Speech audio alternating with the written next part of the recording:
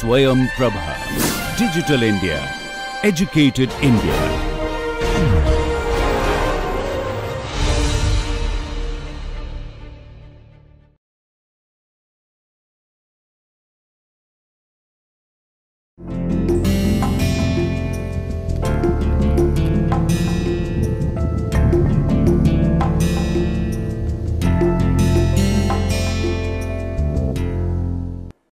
Welcome back, my dear friends. A very good morning, good afternoon, good evening to all of you wherever you are in this part of the world, whether in India or abroad. And this is, as you know, this is the DADM, which is Data Analysis and Decision Making 2 course under the NPTEL MOOC series. And this total course duration is for 12 weeks, which will be 12 set of lectures, and total number of hours is 30, which converted considering the fact that you have each lecture for half an hour. So, it will be 60 lectures, and as you know that in each week we have 5 lectures, and after each week we have assignments 1, 2, 3, 4, so on and so forth.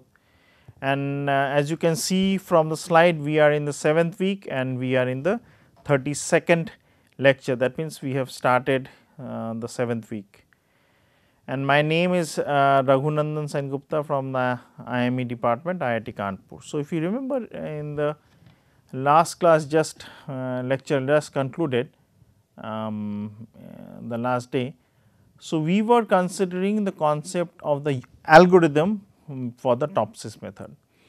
And if you remember, I also mentioned that we will basically have the 2 matrices. One is the decision matrix, which we will technically consider as either X or A or D, whatever it is, which is not normalized, and we will have the weight matrix.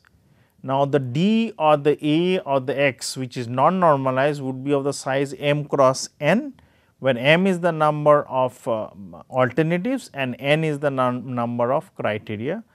So, the cell value I comma j would basically give, I explain each and every row accordingly to the fact that if we had the n comma m, but they remain the same, you just take the transpose. So, the cell for the m cross n matrix would be the effect of the ith criteria on the jth value of the alternative. Here I and j are interchangeably used. Here I would basically change from 1 to n and j would basically change from 1 to m. Similarly, you can have in this case, sorry, in when it is m cross n, I am using I j and it remains the same. So, I would change from 1 to m and j would change from 1 to n, and we can basically find it accordingly. So, and based on that we will proceed. So, first I will go through the algorithm and discuss a problem both in the slide, so it will be easier for us to make the values change in the Excel sheet, so that you will be in a much better position to appreciate that. So, we will consider this set X, the matrix consisting of priority scores assigned to decisions and alternatives. So, M would be, again I am repeating, sorry if I am repeating too much, but it will make things much better for you, much easier for you. M would be the number of alternatives and n being the number of criteria. It will be based on the attributes and the decision criteria, which is Cj, and Wj would be the weights for the attributes and the criteria which we have. So, W1 would be basically the weight I am assigning to the criteria 1. Similarly, W2 for the second one, W3 for the third one. Similarly, Wn would be for the, this 1, 2, 3, 4 till n are in the suffixes, would be for the nth criteria. Now, what it means that out of the total set of criteria, I am giving, say for example, if W suffix 1 weight is 0.15 out of 1 or 15%, that means 15% of the weightages for the criteria would be given to, say for example, the combination of all the alternatives taking from 1 to m.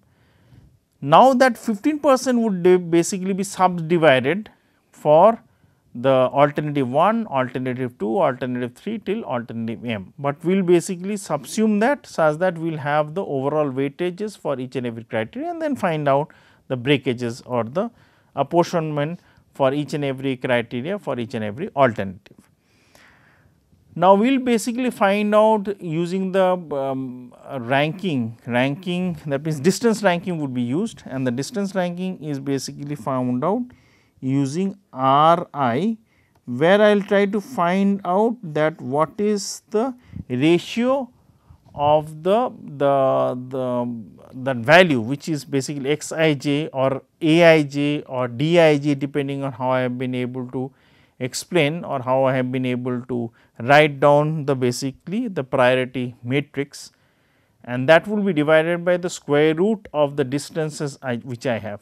Now, the distances can be either be calculated along the row or along the column or along the row. Then we will find out basically the scores based on the positive or the best ideal score distance or best ideal point, which I mentioned as PIS and the negative one basically being discussed by the NIS. Once the distances are found out or the scores are found out based on the ideal set of positive and negative, we will basically find out what is the overall ranking of the so called sets which I will form, which are positive in value and negative in value. So, now this sense of positive and negative, which is basically known as the relative closeness and relative separation matrix, or how close it is and how far it is something to do with the concept of concordance and discordance. In concordance and discordance, we basically found out the level of liking and disliking based on the fact that for the criteria, whichever criteria it is, jth one, how close or how far or what is the liking and the disliking factor which we have when we are trying to compare AK with AL. Similarly, when you try to find out AK with respect to AL based on the distance matrix, you will find out those set of J's which have a close measure with respect to the positive ideal solution, and you will also find out those set of J's for which we have the positive value. Positive means how close they are to the negative ideal solution. Then again when we compare the Lth one with the kth one, again we will basically have the closeness matrix, which is the how close they are with the positive and how close they are with the negative one, and basically based on that we will try to find out the sets of so called concordance and discordance and proceed accordingly. So, we will find out the relative closeness. Relative closeness would be given by the ratios of positive divided by the sum of the positive to the negative one. Similarly, you can find out the negative scores also. We will start with for each and every jth one, as it changes from 1, 2, 3, 4 goes to n, and we will find out the closeness factors or closeness distance as well as the negative distances when we compare k to L or L to k, and we will basically calculate these closeness factors and rank them accordingly. So, what I will do is that first I will show you in the respect to the Excel sheet and then come back to the PPT slide for better explanation. So, this is the same problem. So, it will be easier for me. I will zoom in order for better explanation. Okay. So, consider this matrix, let me mention it, so it will be easy for all of us to understand. So, consider this as A and this is I am considered as there I should make a give a. So, this would be given as W,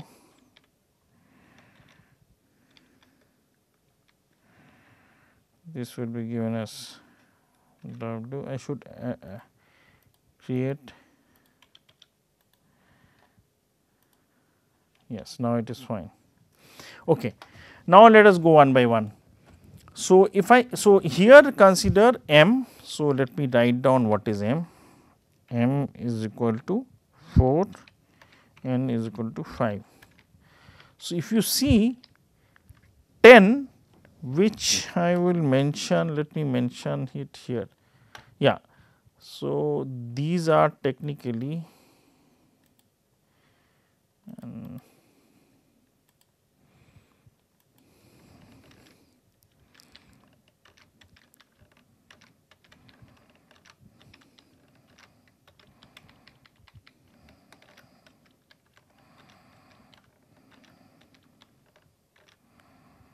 so this M, sorry, my mistake, I have taken M along the.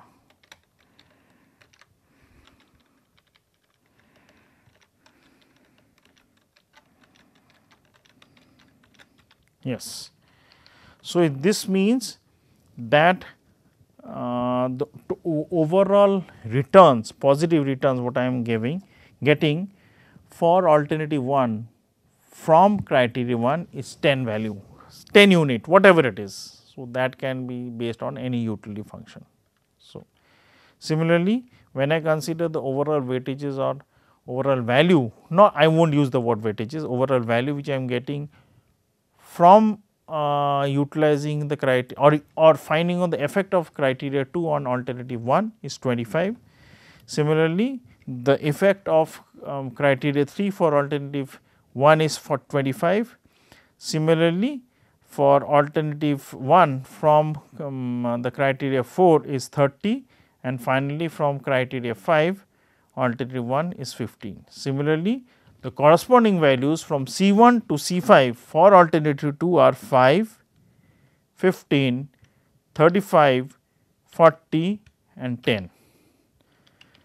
Similarly, the corresponding values from C1 to C5 for A3 and A4 are 15, 24, 25, 40, 45, 10 and 20, 30, 30, 35, 5. Now, we have to basically normalize them.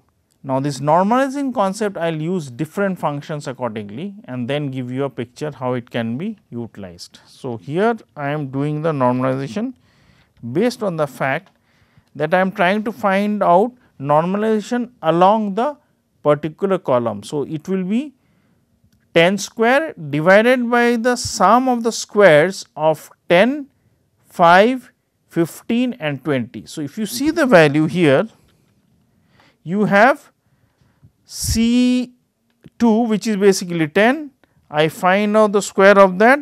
So, basically I can write it down if possible in that, I will write it here. So, the values are 10, 5, 15, 20. So, if I can write it down here, it is 10, 5, 15, 20. So, the value which I will find out for the first cell, I will use the red color. It can be one of those utilities, can be 10 square plus 5 square plus 15 square plus 20 square. So, this will be the value for 1 comma 1.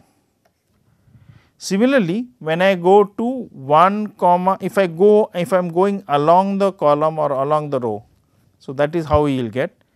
So, let me check that how am I going here. So, if I am here, I am going along the column. So, this would be 5 square.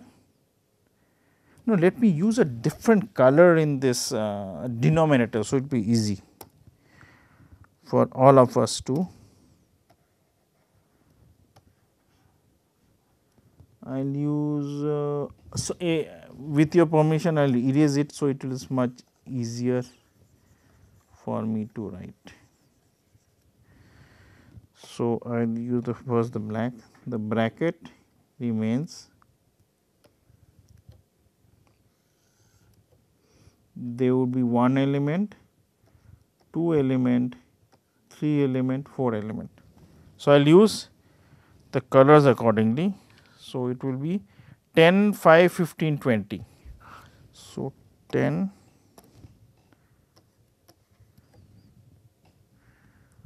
so this is square,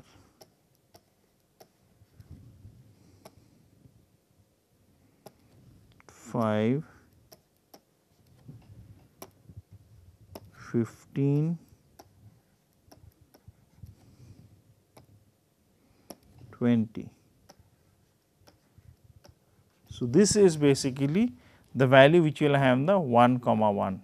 If I come to 2 comma 1, the values again I will write it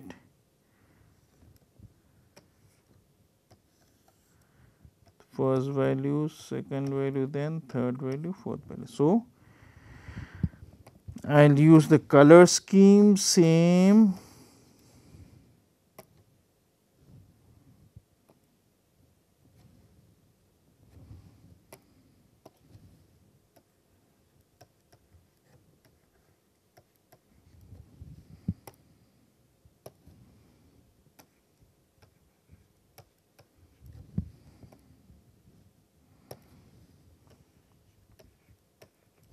So, this will be the second value. If I go, I will write the third one. So, this is basically corresponding to 1 comma 1. This is corresponding to 2 comma 1. I can reverse according to row or column, that does not matter. Let me write the value for, let me do the first, second. If you have understood it, please bear with me, let me solve it. So, this is 3 comma 1 and there would be 4 comma 1.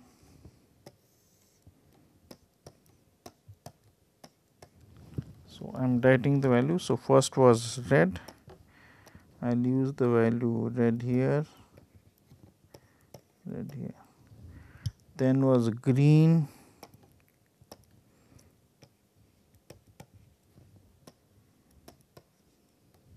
then was blue. So, blue is being utilized for the 3 comma 1. So, obviously, this will come here and violet was being used for the last cell. So, it will be, so I will have these values accordingly, and similarly I can find out the second column, third column accordingly. So, let us shift to, so this comes out to 0.13, 0.03. So, these are the values, just I will highlight, check. If you see the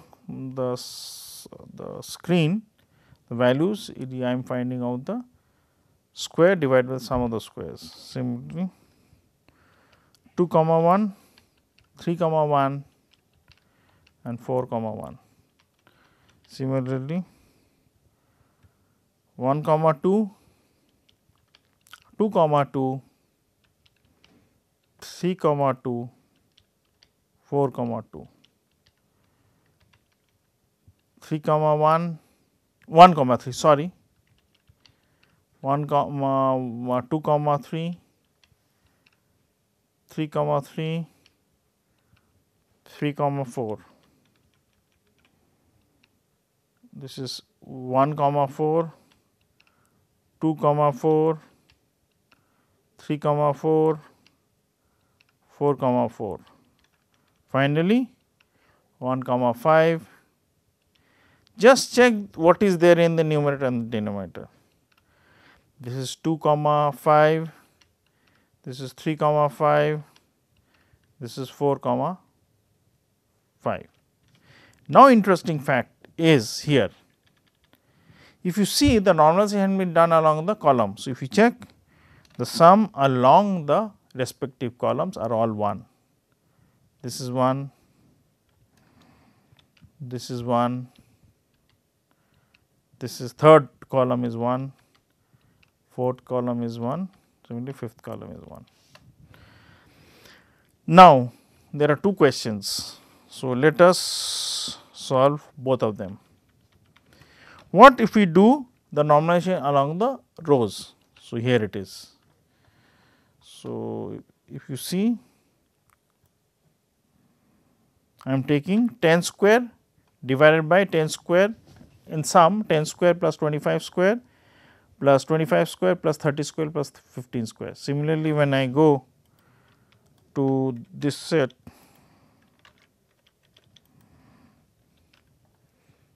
this will be 25 square, and in the denominator everything remains the same, 10 square, 25 square, 25 square, 30 square, 15 square.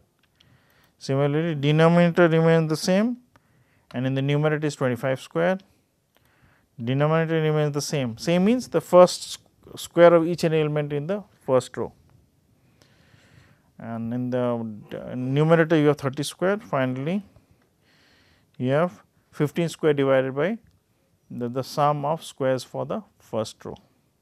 Similarly, if I go to the second row, it will be numerators respective will be 5 square, then 15 square cell wise. I am not coming to the denominator, 35 square, 40 square, 10 square, and the denominator as it you are trying to normalize along the rows, which is the second row, all the values of the denominator will be same for this 5 cells, and they are 5 square, 15 plus 15 square plus 35 square plus 40 square plus 100 10 square.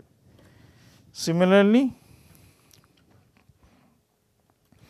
I go to the I should. So, it will be now 15 square in the denominator, 15 square plus 25 square plus 40 square plus 45 square plus 10 square, and in the numerators respective cell values are 15 square, then 25 square, then 40 square, then 45 square, then 10 square. Finally, it is denominator again same 20 square, same in the sense we are going through the that last row, 20 square plus 30 square plus 30 square plus 35 square plus 5 square, and each cell corresponding numerators are 20 square, 30 square, 30 square, 35 square, 5 square respectively. Now, again another interesting fact, if you remember I had mentioned that in the AHP method, the sum normalization along the rows is 1. So, now the question comes, what if we use a normalization along the column, but not this utility function. So, let us see. That is, so I am using some theoretical values, theoretical utility function, cubic one. So, let me use the cubic one.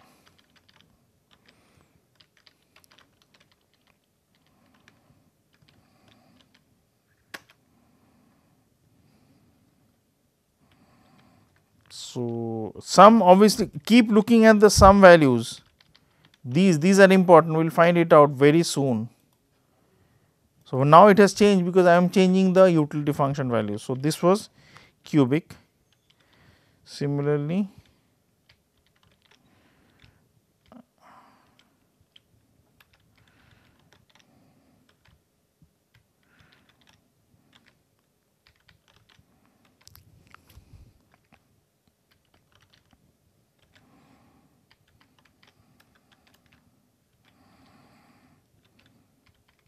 I am going a little bit slow. So, I can basically then speeden up the whole process of the calculation.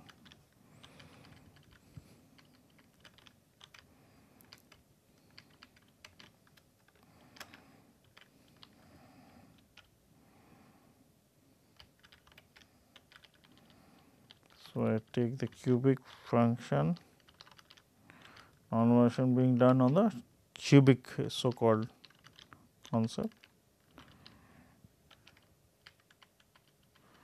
So, the first row is being almost completed. Hopefully, we have done. So, let me check, it is cubic everywhere.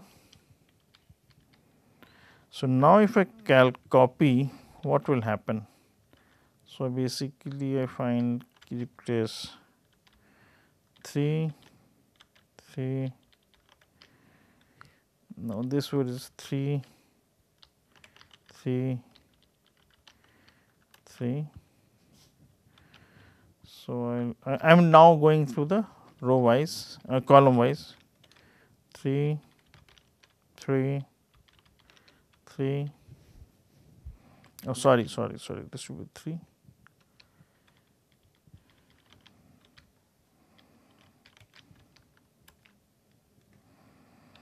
Now, if it is normalized along the column, so the sum which is the yellow one 0.89418 should come out to 1.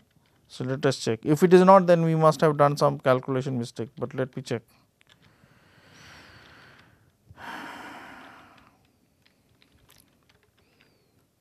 So, there is some errors, let me check. Okay, this should be cube, sorry. So, let me check. It is cube here, cube here, cube here, cube here, cube here. The first cell is done. Second one cube, cube, cube, cube, cube done. Cube, cube, cube, cube, cube done. Cube.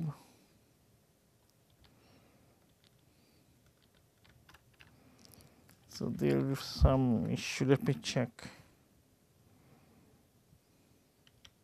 Let me check the second column, I think we should be able to find out. Cube, cube, cube, cube done. This is cube, cube, cube, cube, cube. Then we are doing it for the cube, cube. Cube means I am trying to find out the cube function. So, finally,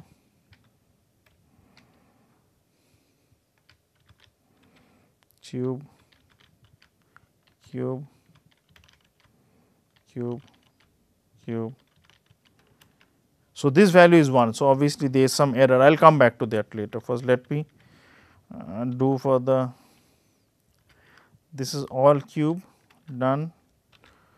So, it is taking a little bit long, but you will understand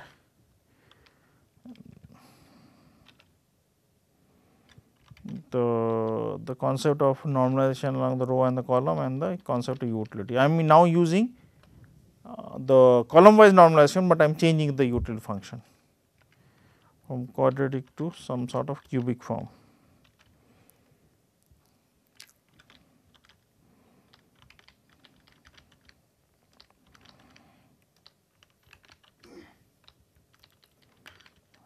So, and then I am taking the cube here, last cell in the third column, E2, E3, 4. Great, this is also 1. So, this is done. I will spend few minutes at the last moment for this class. This is cube, everything is done. So, I do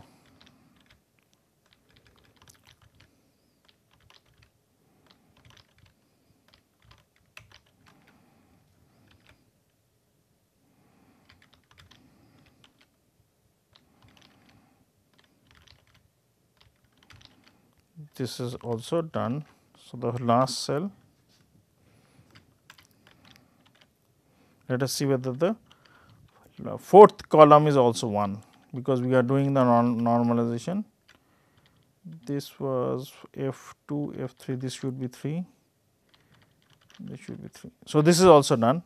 So, now let us come back here, we must have made some mistake. Okay, we omitted this one. So, here should be C2 also. Okay, now it should be 1. Yes, so it is solved. And let me, so we have few minutes, let us wrap up this with the last calculation. So, this is cube, this is cube for the fourth column second cell.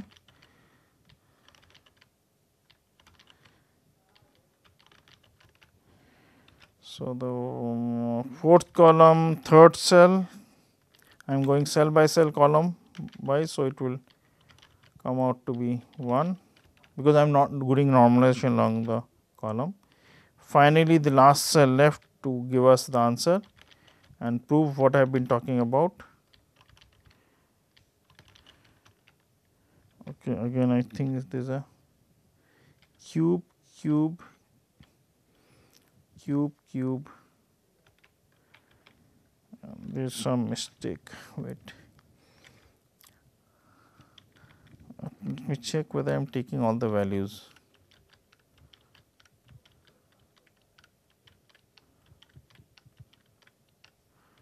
So, there is some error in cube, cube, yes. So, this is done.